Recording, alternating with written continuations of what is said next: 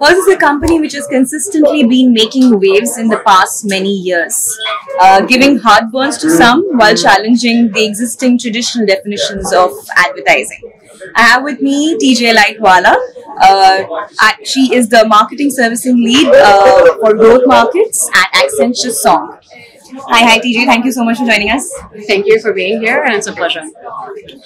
From acquiring Droga 5 in 2019, which was akin to a heartbreak for many independent agency heads in India and across the world, I'm sure, to making David Droga a creative leader, the CEO of Accenture Song. It's come a long way. I really want to understand from you how would you go about defining the evolution of Accenture Song in the past few years. Right. So Accenture Song is really a culture of cultures. We are obviously, a tech-powered creative agency. And for those who know Accenture, we used to be a operations and a technology firm. But over the last decade or so, we've completely changed the color and the positioning of Accenture Song. And Song is that vibey, cool, new agency that does creative, cool things in the world of innovation, and we want to actually be at the forefront of creating impact from a client's perspective. So I think that evolution from where we started to where we are is a testament to what we've been shaping along the years and addressing how we want to position ourselves accurately in the market now. We are a can and we always talk about the future more than the present. Yeah. So I also want to understand from you, many years down the line, how would you want the future world to remember Accenture Song, and what do you think will its contribution be to advertising? Oh wow, that's a loaded question. So the future world, I hope I'm still on the path to creating the future, but certainly there are a few key interesting themes that we want to stand for. One of them is, the areas that we are, heavily focused on is generative AI. And you must have read the recent news in the press that Accenture itself is committing to $3 billion of investment towards the growth of generative AI. But it's not just the generative AI that is making the waves, right? It's the application towards purposeful marketing and driving real impact. For us, creative inclusion is a very important aspect of what we want to do. Marketing with purpose and the use of Gen AI to do that. And one cool example of that is education in underserved communities. The second important vector is sustainability. And for me, as I'm a marketing lead, it's really important how we create sustainable practices in marketing. One of the key things that I've been experimenting and thinking about is media decarbonization and what does an effective content supply chain look like. And that's really important because on one area you have the growth and the other area you have cost optimization as a form of growth as well. So that's the second lever.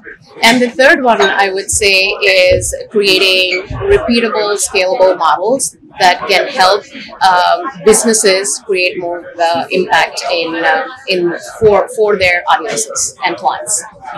And because we are here at Can, I want to understand from you, what is the highlight this year? We always talk about how tech companies are going to dominate Can year after year, and it keeps happening, obviously. Yeah. So what is the highlight for you? I think my personal highlight has been just the ability to see so many sessions on diversity, equity, inclusion with purpose. Purposeful marketing, purposeful definition of situational lives, of underserved communities, women in business,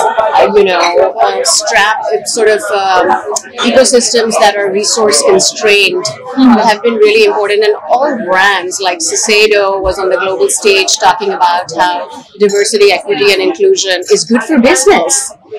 Because it talks about purposeful beauty, and beauty as an expression has so many different forms, and that's all beautiful. And that's an aspect about inclusion taking a central stage for me, and I thought that was beautiful and one of my key reflections. In the past couple of years, we've seen how Accenture has grown overall, and Accenture Song has the revenue-wise has overtaken the revenue all the traditional agencies, like namely Ogilvy, BBDO, McCann. It is the largest digital agency today. So I want to understand from you, what is your approach, and how is it different from what the others are doing in the market today? Yeah, I think that's a super question. First of all, from a revenue perspective, yes, we have been growing phenomenally year over year, from 12 and a half to 16 billion this year in revenues. So that's certainly healthy commitment to our shareholders. From a perspective of how we're doing things differently compared to other agencies, I think it's really important to realize that we're a tech-powered creative agency, and the fact that individually, obviously, we have several competitors, peer competitors, but we are coming together from a go-to-market perspective as one Accenture. So one Accenture that is backed by the industry knowledge of Accenture, which is very deep. And typically, agencies will not bring industry craft to their clients. But we do, because we solve for business problems. And secondly, it's really interesting because our stakeholders typically tend to be a CEO or a CMO, or even more recently, the Chief Corporate Development Officer of organizations. So we actually start with the decision making right at the top of the funnel, rather than move up from a brand manager or a media manager or a creative manager up funnel. So I think those two are key differentiators in the way we operate. And I think the last point I will make on the differentiation is, obviously we're moving through the consumer funnel, but we're also creating operating models for clients to become more efficient, to become more diverse, to have a platform that's multifunctional, and that truly is walking towards the North Star of either, cutting costs, saving resources in terms of sustainable practices, and lastly, creating new pockets of revenue. And what is the revenue growth looking like for this year?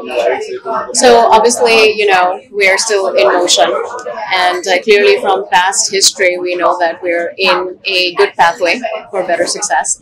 So we'll wait for the results to show, and we'll stay tuned for that.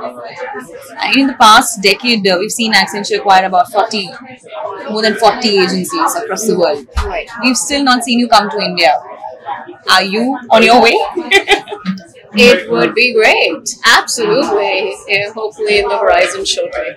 And is there a particular agency that is really stood out for you for its cutting edge work that you might want to acquire? Oh wow, that's a question you want me to answer publicly. You just tell me your favorites if you have them. No, so you know what? I'm really inspired by the work that comes out of India. Personally, I've been a juror this year at the Creative B2B Alliance, and I've had roughly more than 400 entries that I've been judging, and the shortlists have been, a discussion of very intense discussions internally. And we realize one of the key themes that a lot of work is celebrated out of India. And when I talk about work, I talk about, we talk about favelas in Brazil. We also talk about the slums in India, and how, communication from a ground up can become really pervasive. We saw some really cool cases around celebration of community with large brands do that. My personal favorite from India is the Cadbury's campaign, which is all about empathy and human behavior, and the psychology of people across all different economic strata, cultural strata, social strata, and that was really inspiring for me. So I certainly hope that the waves of what we do at Accenture Song in India will become a reality soon. But do you see India becoming a key market for Accenture Song? India is a key market for Accenture Song. We do a lot of work there. We have roughly 350,000 people, working there. So it's not one that we take lightly. And I was there in the last 5 months. I've already been there 5 times to our Mumbai and Bangalore offices with clients, showcasing the brilliant work that we do across several different marketing substreams. Super. Thank you so much, TJ. It was lovely chatting with you, and I hope to see you soon when you're coming to India next. Thank you for making the time to come see us.